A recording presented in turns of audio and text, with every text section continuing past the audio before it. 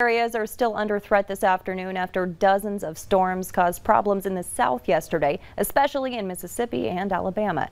David Begnaud spoke with one woman who survived the storm by clinging onto a tree.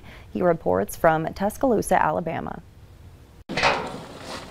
This is where I sit every day. Jennifer Patterson told our Birmingham affiliate CBS 42 that when she saw a storm coming toward her home, she ran into a ravine in the woods.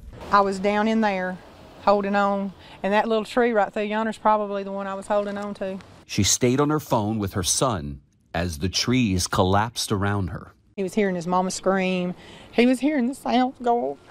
And, you know, all I could do was just say, Jesus, watch over me, Jesus, watch over me. And then it just kept going and going and going. And finally I just said, Jesus, take it away. And it's just like you could hear it easing up.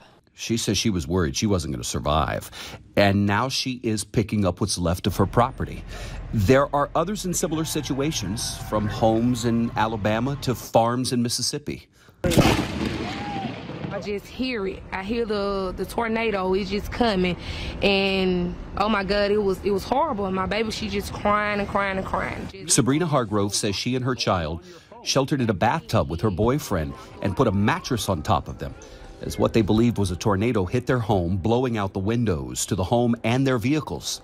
Blue, the dog, was outside when the tornado hit the home. So I get up, look out the back window, and he's out there just standing like nothing even happened. At the nearby University of Alabama in Tuscaloosa, hundreds of students packed into campus buildings after they were forced to shelter in place.